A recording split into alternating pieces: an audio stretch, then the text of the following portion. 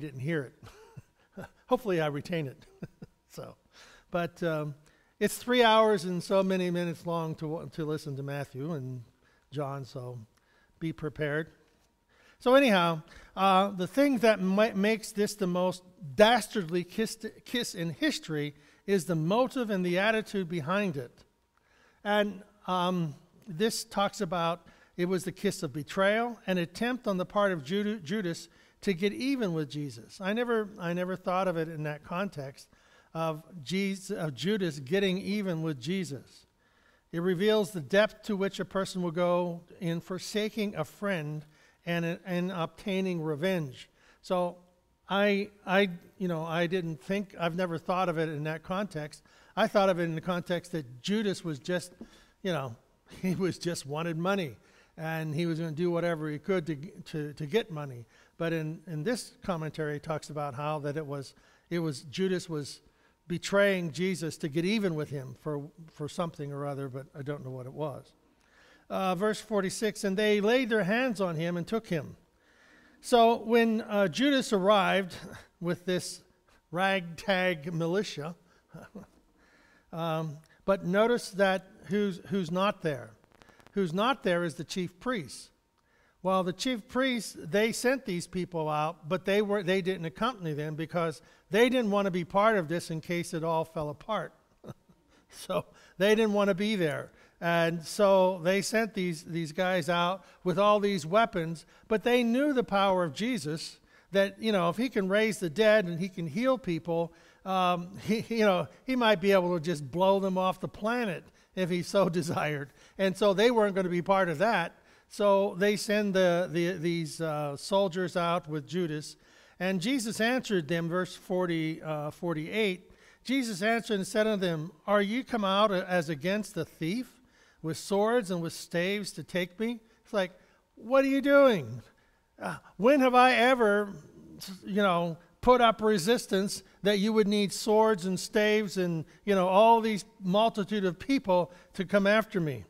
And so Judas, of course, and I was daily with you in the temple teaching, and you took me not, but that the scriptures must be fulfilled. And they all forsook him and fled. So, verse 50. So what happens is Judas betrays him. The disciples, they run away. They're frightened, because, number one, Jesus isn't fighting.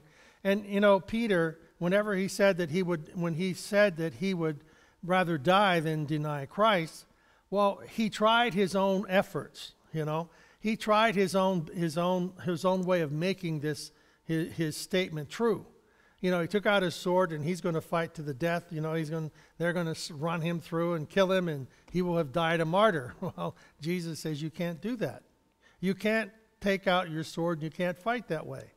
So that totally took Peter off guard, and so what does he do? He runs away, and we find him denying Jesus in a few verses. Do you think, and then this is verses 53 and 54, it says, do you think that I cannot now pray to my Father and he will provide me with more than 12 legions of angels? How then could the scriptures be fulfilled, that it must happen thus? This is the way it has to happen. Did you ever think, today my message is on when did it all begin, basically on creation and stuff. And the understanding is, when did this, when was all this set in place? Well, it was all set in place before there was creation. So Jesus is basically saying in these verses that I could have called 12 legions of angels to come down here and just wipe you all out, but I chose not to because the scriptures have to be fulfilled.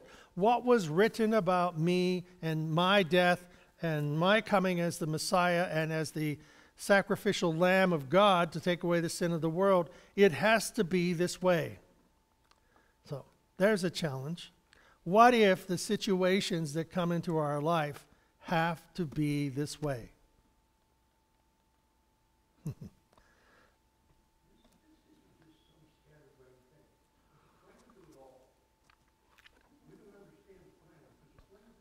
It's all planned out. You know? I was going to read this. It says only 3 years. This is a kind of like a commentary on this.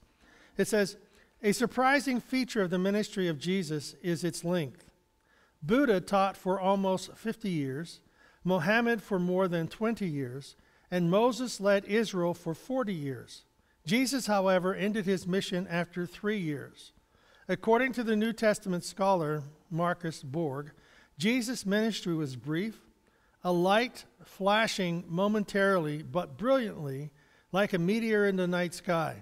Instead, the focus of Jesus' life and ministry was his death and resurrection, which accomplished what his teaching ministry could not, the salvation of the world.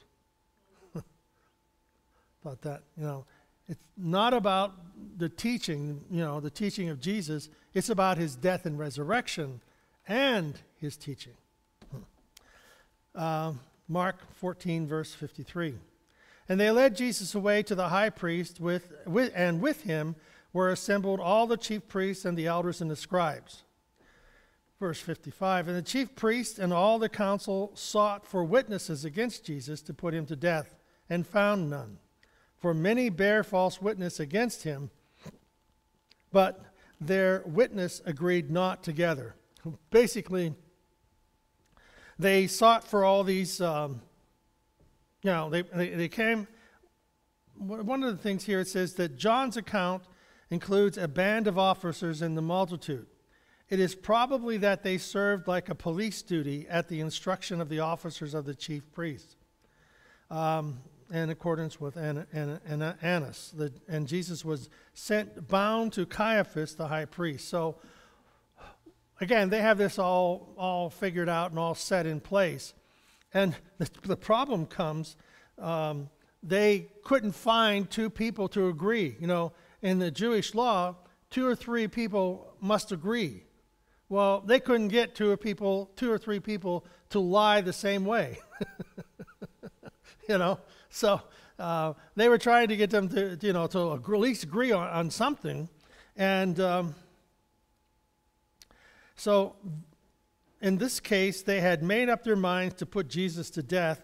In order to make the case look real, they had to trump up witnesses, and their presumption was that he should die, and their procedure was to invent the facts necessary for conviction.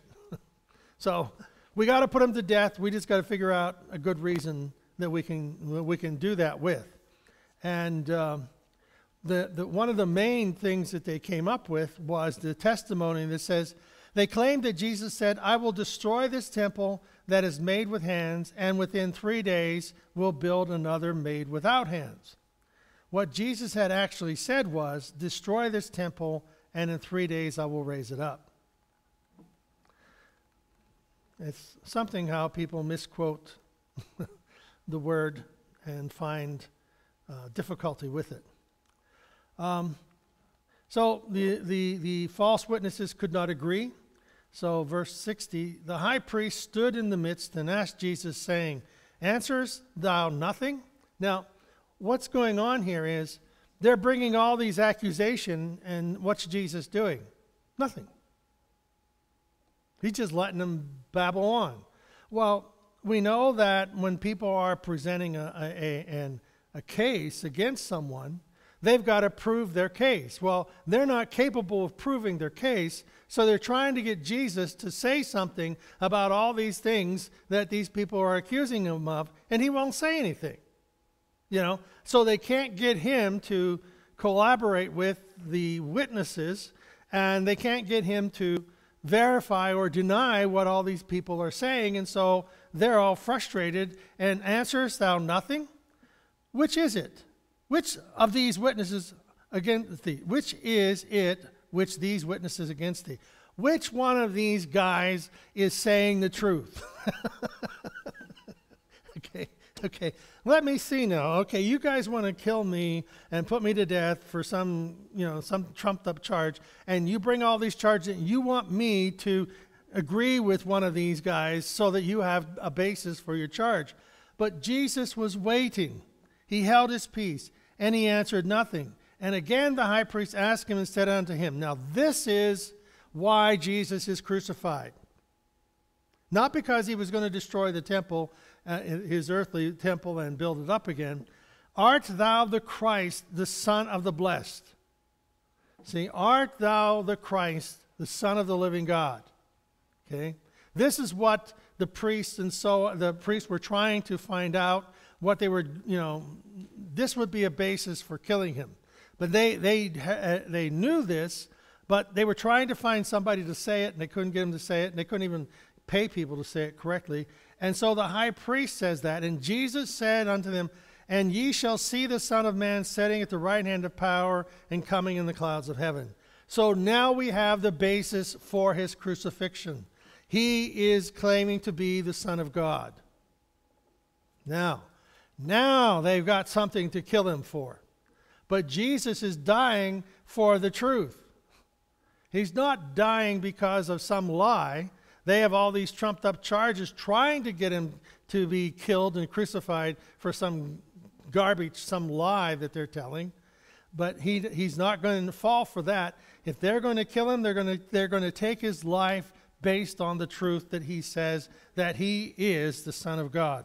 I am the Christ, the Son of the Blessed. So Jesus identified himself and his deity. So here's another one of those statements, condensed statements. It says, and this is kind of like it's not a commentary, it's what is it? It's like Jesus, if he were talking, to the situation right now, he might say, you, O Caiaphas, and you, the chief priests and the elders of the Jews, are now unjustly condemning me as a false prophet and a false Christ. Jesus was saying, but the day is at hand when I, who am now a prisoner at your judgment seat, shall sit on the throne of glory as the judge of you and of all mankind.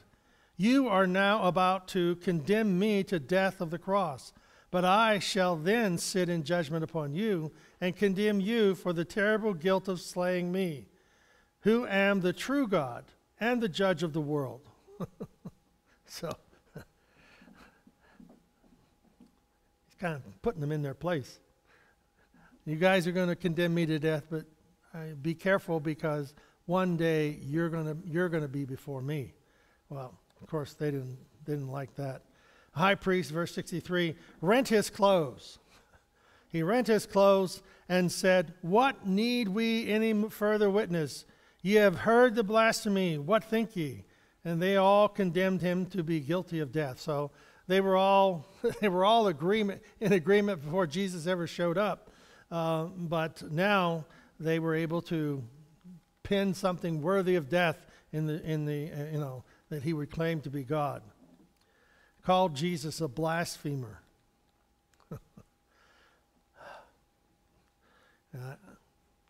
Wonder whenever these guys stand before God in eternity, passing into eternity, what they're going to say when they have to kneel before Jesus. And the one they call blasphemer is God himself.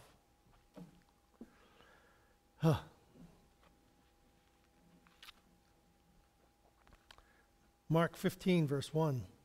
And straightway in the morning the chief priests held a consultation with the elders and the scribes and the whole council, and bound Jesus and carried him away and delivered him to Pilate. And Pilate asked him, art thou the king of the Jews? And he answered, saying unto them, thou sayest it.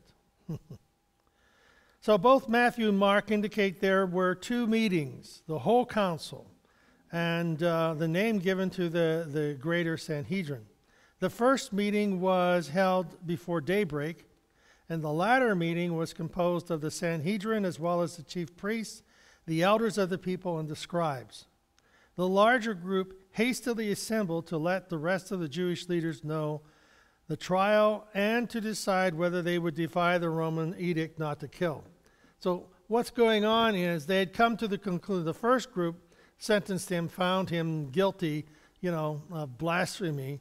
And so then the second group with, all the bigwigs, all the courts, the high court, the Sanhedrin, the elders and chief priests, and all the ones who were anything in the nation of Israel were gathered there.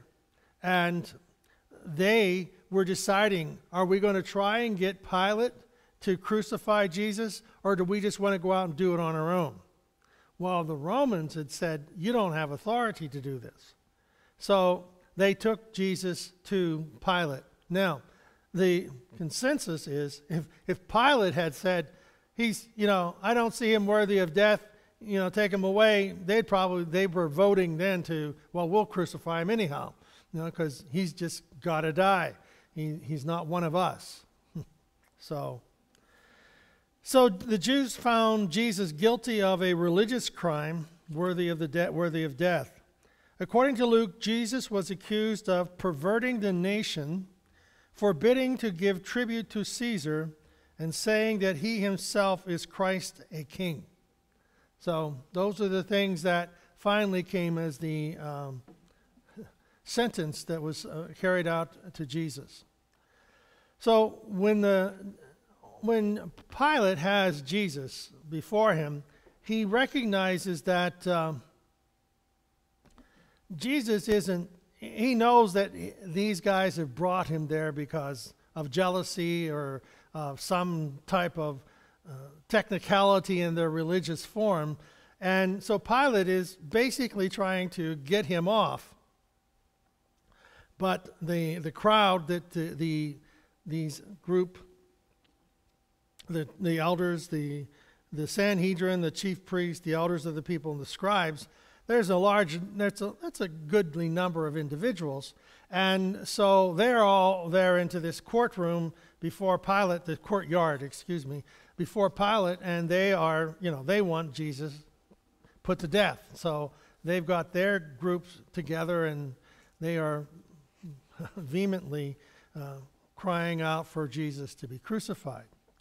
And so Pilate, not wanting, recognizing that Jesus was different than the rest of them, and so there was a tradition that the Romans had started, was at this Passover they would release a political prisoner, as a gesture. So there was one individual who was there, was I guess Jesus Barabbas or something, and so Pilate presents to them, this option of which individual do you want. Now, Barabbas is a known, he's arrested and sentenced to death because he was an instigator and he had killed a Roman soldier. So he's the one that's legitimately the one who should die. Verse 7, and there was one named Barabbas, which lay bound with them that had made insurrection with him, who had committed murder in the insurrection. And the multitude, crying aloud, began to desire him to do as he had ever done unto them. So, meaning Pilate, they were wanting the man freed. All right? But Pilate answered them, saying, will ye that I release unto you the king of the Jews? Don't you want me to release this one who's considered the king of the Jews? So, when you look at Barabbas, he's kind of the epitome of a rebel and a instigator of riots and things like that, and he's killed Roman soldiers. And then you have Jesus, who is the epitome of goodness and mercy and understanding, and you have him and all the good that he has done, the thousands that he had taken care of and healed. And in the fray of the mob, these people had, if they had heard what Jesus had said in the past, they certainly had forgotten it now. And so they cried out for Barabbas to be released. And Pilate answered and said again unto them, what will you have them that I should do unto him you call King of the Jews? So he's like, these priests down here and these scribes and Pharisees, they want me to kill him. But what do you people want? Well, the group was totally biased and prejudiced and set against Christ. And what should we have me do? And they cried out again, crucify him. So there they are in this almost maddening mob.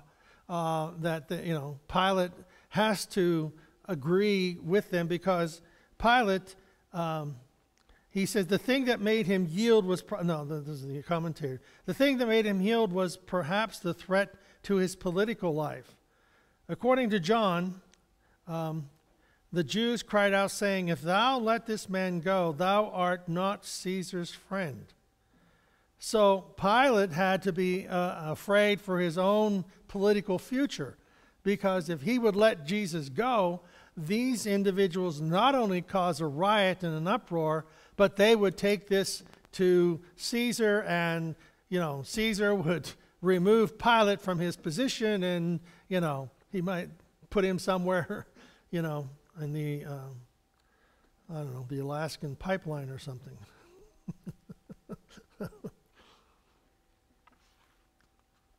Siberia, that's what I was thinking of. They might ship him to Siberia. That's not Alaska, but that's, anyhow.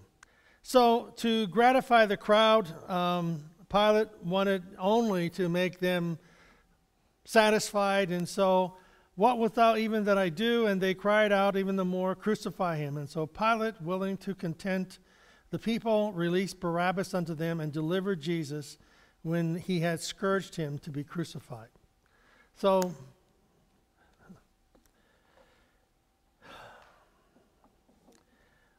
he ordered Jesus flogged with a lead-tipped whip, then turned him over to the Roman soldiers to be crucified.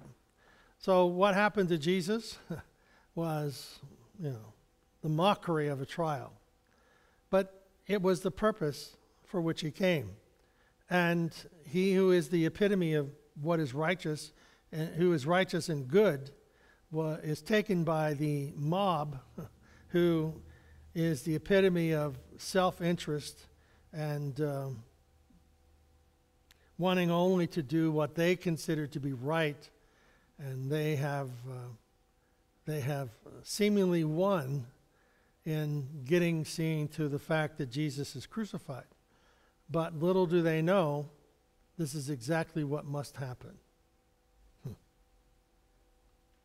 So, any thoughts?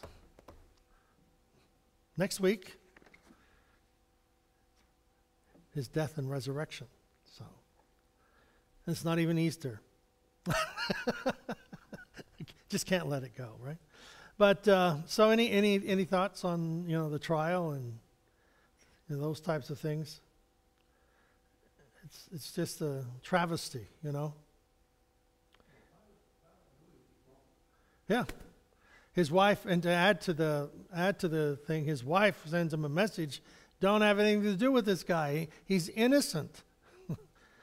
But when does a leader ever listen to his wife? I mean, come on. Oh, my, yes. Back then, yeah. Yeah, we have women. Women have rights today. Back then, they didn't have rights. Huh? But no, the idea is that even what Pilate is, he's really torn.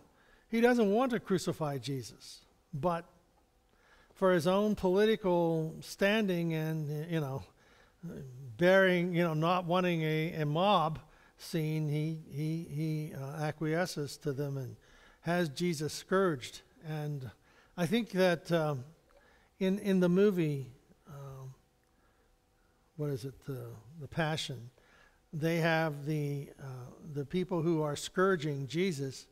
It's like the Romans, they don't want to be in Jerusalem. They hate, as it were, that's an outpost that you don't want to go to as a Roman soldier. You don't want to go to this hot, arid, forsaken place in which the people are unruly and you never know what's going to happen, and they will not acquiesce to your authority. And so when they get somebody in there that they can beat on, their anger and their frustration really comes out. And so in the movie The Passion, the guy, the general or the head of the legion shows up, and he says, "What are you doing? You're going to beat the guy to death." And that's basically what happened with Jesus. They were scourging him, and they just got, like I said, carried away with it. and beat him. And in one translation says that he was not, you couldn't recognize him for who he was. So he was beaten that severely.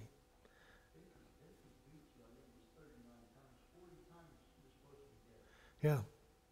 So they beat him within an ounce of his life, and then carried the cross, and then nailed him to it. And so and he did all of that because he loved us, and he had that set in motion before he ever created us. So.